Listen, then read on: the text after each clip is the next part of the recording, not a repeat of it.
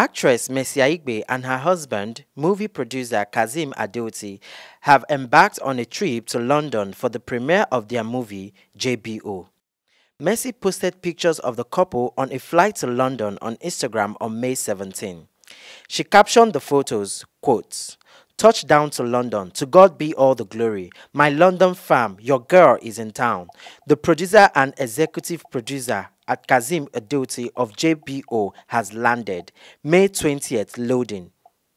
Mercy reviewed Kazim as her husband on his birthday in January 2022.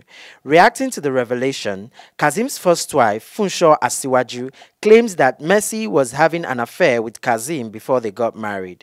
She also said Mercy's son, with her former husband Lanre Gentry, was 5 months old at the time. She wrote, quote, "I want you all to know that in contrast to what Mr. Adeoti said, I did not and will never settle to have a second wife in my marriage to him. Kazim, you should stop painting a perfect picture of a marriage you clearly do not have with me, Oluwafunsho Asiwaju Couture.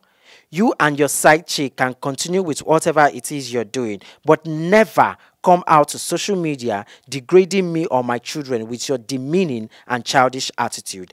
I will not stoop to your level of rubbish and stupidity."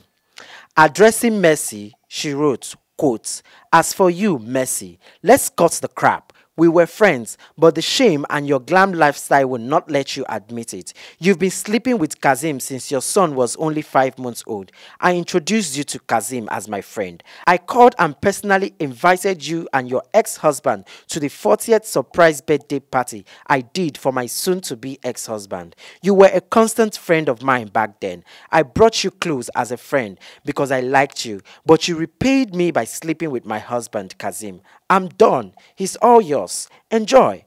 I'm really past this. Like I said in my first post, losing someone who does not respect or appreciate you is actually a gain, not a loss." Mercy welcomed her son with her ex-husband Lanre Gentry in June 2010.